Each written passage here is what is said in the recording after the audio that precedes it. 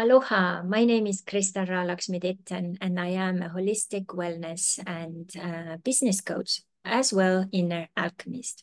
Today, I would like to talk about teeth and the holistic meaning of teeth, as well how to actually take better care of your teeth and how your teeth actually communicating with you in order to deliver messages from the invisible or even from the spiritual world.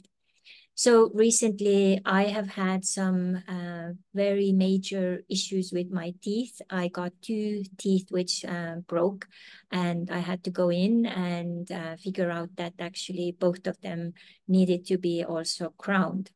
So, which is kind of funny because it's like the masculine and feminine, both sides needed to be crowned again in a new way. But in many cultures and backgrounds, teeth actually have played a very important role. And I wanted to give a little bit holistic background to what they can mean, and then also read a little chapter of one of the resources which I like to use for holistic wellness, and then also share a couple of things how this has been relevant in my own life. So maybe also you get some inspiration to think about your teeth. So I'm originally from the Northern Europe area. So when I grew up, we didn't have the similar dental care many people have had here in United States. So my background in that is different, and also experience in that is different.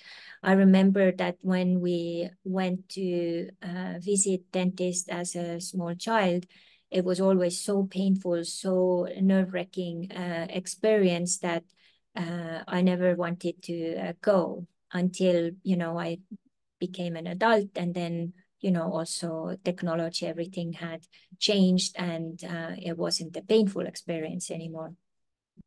But all in all, it can be all connected. So in general, teeth are actually sign of strength and power and communication. So if you wouldn't have teeth, you would have actually difficulty to speak. And many times when we start to have problems with teeth, it's also one way our spirit is actually giving feedback like, hey, how is your communication? Are you fully communicating what you need to communicate and how you need to communicate? And if not, then, your teeth will try to become like messengers and give you the message like, hey, maybe it's time to look at this from a different, point of view, and start to communicate differently. So many times people may suppress things or suffer about things because they are not communicating, or they can't communicate, or they think they don't, it shouldn't be good. But in my case, I had a very relevant experience connected to that where communication was the key, where I was actually trying to communicate my message. And because I did, actually, it influenced the whole team of people and their lifestyle, as well quality of life, quite a bit. So communication is a key not only for your own well-being, but also other people around you. So take it more seriously, maybe.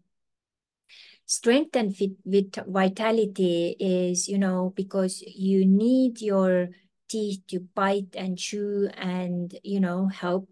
It's the first process of like bringing in nourishment into your system in a way. And then also it is where you bite things into smaller chunks so that you can, digest it better. And it is also the message of how to handle life's challenges better. So can also represent personal power and also your resilience. So when these things are maybe out of balance, also, your teeth will become messengers. It's also a symbol for transformation or renewal. So, for example, when you lose your baby teeth and new teeth are coming, adult teeth, so it is the change and transformation. So when you are older and this happens, it's also kind of like your body is giving a sign as like, okay, time to shred this old stuff and, bring in the new stuff. And it's also maybe letting go some of the old patterns. So it's really good to look into that as well. So it's connected to fear and anxiety. So for example, in dreams, when you see that your teeth are damaged, it symbolizes fears, insecurities, or anxiety about losing control or in power situation. And it can also relate to concerns about appearance or how others perceive you. It's also connected to mortality and aging. So these can decay and can be lost with time. So it's reminding us of our mortality and passage of time, and also the spiritual context of moving through time. And then it's also healing and health. Healthy teeth might symbolize overall well-being and balance, care for oneself, and then also the balance and attention to physical, emotional health. So many times people maybe don't take it very seriously. I usually went to the dentist at least once a year, try to do my cleansing for like every 6 months. But recently, because of the moves from different states here in United States, plus figuring out my insurance, it took a little bit longer in between, and that's where these problems happen. So I would recommend each one of you also to go and check your teeth if you haven't for a while. It's better to be preventative than to go when you have a big crisis, like in my case, equaling basically literally a used car, to fix it. So I have one really amazing book which I love to read for holistic influences. And this one I really recommend to check out. Your Body Speaks Your Mind, Deb Shapiro. And there is a whole section about teeth. And I wanted to read this and then also comment about it because it's very cool. So difficulties with teeth can be associated issues to do with dependence and asserting independence, especially from your mother. And this can equally apply to adults as it does to children. Teeth enable you to eat and take in nourishment. They are the first in line to receive love in the form of food. Rotten teeth may be an indication of the food love syndrome, when too many sweet foods have replaced love, adversely affecting your health. The teeth are like gates protecting the entrance to your being. This is where you get the grip on things. It's connected to honoring your boundaries, where you determine what will be taken in or released. You may feel something has gotten to you, is undermining your defenses, leaving you unprotected with the loss of independence. At this first reception point, there is a festering and reluctance, a pain in receiving. It can mean to get more involved or let go and relax. Teeth also indicate whether the reality you are chewing and assimilating is nourishing or damaging. Teeth also clarify communication. You can talk with you can't talk without them, but the words will be and then the words will be very unclear. So in my case, what I was also sharing in my recent post was, the connection with mother in my case is not relevant because my mom is dead for quite a while now.